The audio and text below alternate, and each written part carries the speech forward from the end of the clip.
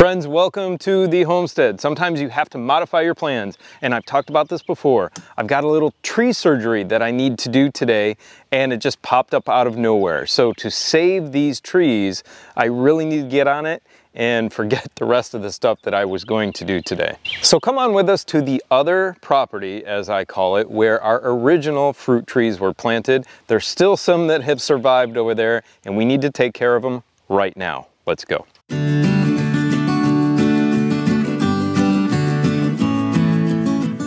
So I need to load up my tools before we head over there. Let me show you what I got to perform the surgery, and that is a pair of my pruning shears. I've got some loppers, and I've got our medicines, our copper and our vinegar.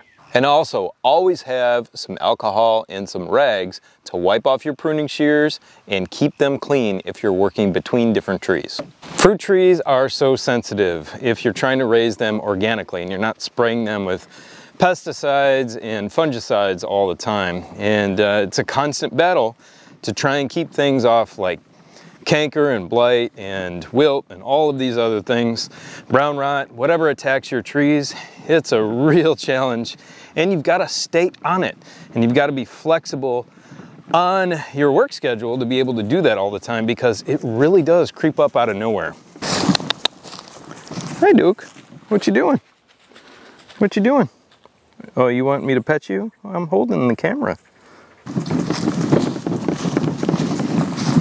So I made it into the orchard, and in front of me is one of our beautiful pear trees. But it's not looking so beautiful right now. It's got fire blight, and I have to get it off here because it's already affecting some of the pears. Let's see if I can find a pear that's been damaged. Oh yeah, right up there. If you can see those, I'll zoom in. There's some pears up there that are completely destroyed by this fire blight. And here are some right here as well that are a little bit easier to see. That fire blight comes down, it not only destroys the limbs and the leaves, it takes out the fruit. So what I need to do is get in here and remove all of the affected leaves and branches and everything. And in between each branch, I'm actually going to sterilize my pruners or my loppers, because I don't want to transfer it to another branch. And it's just a good practice to always be cleaning your pruning equipment, and to not let that disease spread throughout the tree. And especially if you are going to be going over to another tree and doing any sort of pruning on that as well. So I'm super lucky that it looks like I'm going to have a second fruit set on these. You can see right up there at the top, oh, if my finger's not too blurry, right up there at the top, I've got more pears forming, and we've got some pears down here that are already golf ball sized. So like I said, you have to shift gears and get out here and get it done really quickly, because this stuff will spread very fast. I'm in the interior of the tree, and you need to get in here to look to see if there's anything up close and in the center of the tree as well. So I've got my alcohol in a alcohol soaked rag with me, my pruners, and I need to get everything out of here. Once I get it out of here, I'm going to put it in my pull cart back there and take it as far away from here as possible. I'm actually going to take it over to my burn pile and torch it, because that's the best way to take care of diseased stuff on your homestead. You don't want to compost it. You don't want to just throw it on the ground next to the tree, because the disease will come right back again. So I can see here that this is halfway destroyed, but I need to take off the entire thing. Get back as far as you can on these, because it will spread fairly quickly. And then when you're taking them out of the tree, don't touch any of the good leaves and branches, because you can transfer it really easily. It's really tough to do that sometimes, but you need to be careful when doing it. We're going to wipe off and continue to go throughout the tree. You can see some pears were really affected here when they were young and just developing, and this whole thing has got to get out of here. So that branch I just clipped out was actually touching the branch below it, and it transferred onto the branch below it. So that's got to come out too.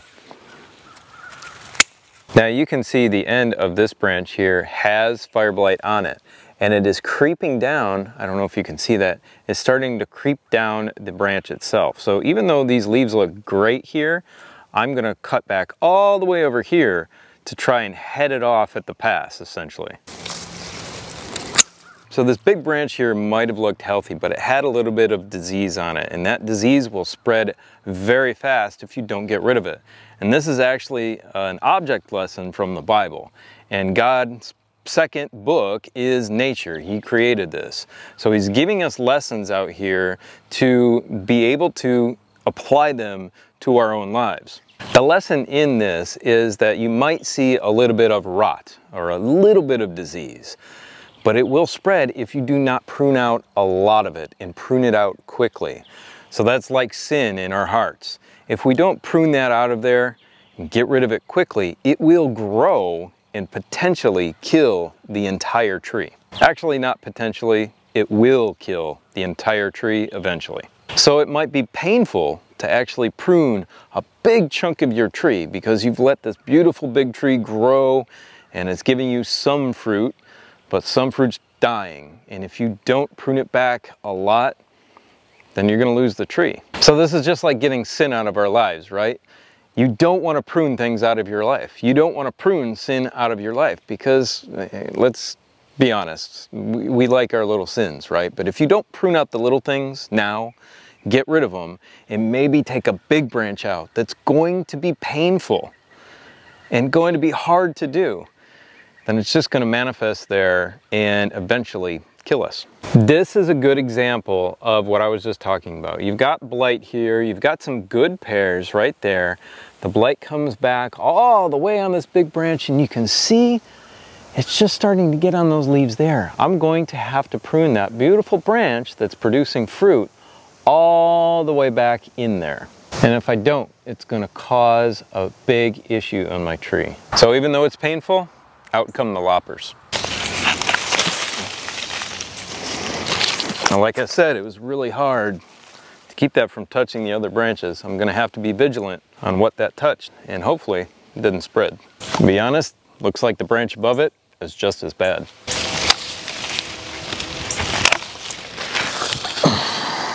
Lots of dead fruit on this branch.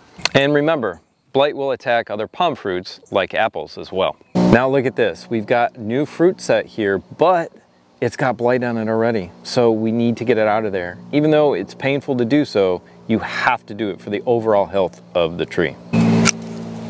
Now that I've got all the blight that I can see pruned out of the tree, I need to hit it with something else because there is certainly stuff that I cannot see, and that blight is on that bark and around those areas where I pruned off. So I need to kill that somehow.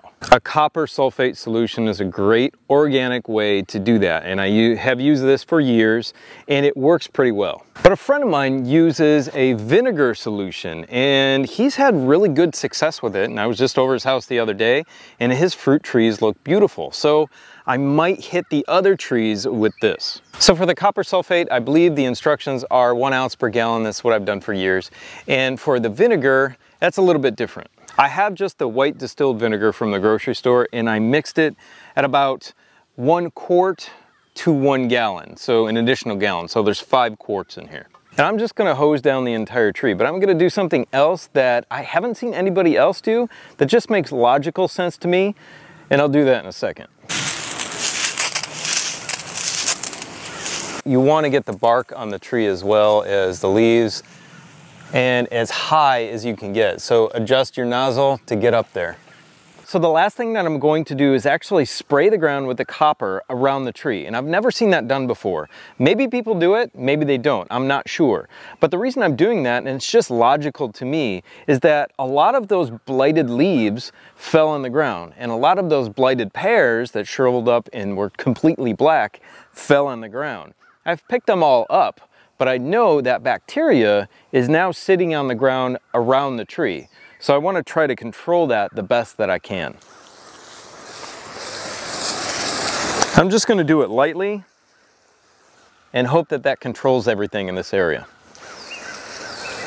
Now, unfortunately, in that short amount of time that I noticed the blight, which was just the other day, and I had been out here a week ago, in about a week, I lost half the pears off that tree. So that gives you an idea of how fast this can happen. I don't see any blight on this pear tree, which is very fortunate, but I am going to treat it with the vinegar just in case. If our videos were helpful and informative for you and your family on your homesteading journey, please like the video and share it with your friends. If you have any comments or questions, please leave them for me in the comment section below. Now go check out this video right here, which shows you how and when to pick pears. Have a beautiful, blessed day, and we'll see you next time. Bye.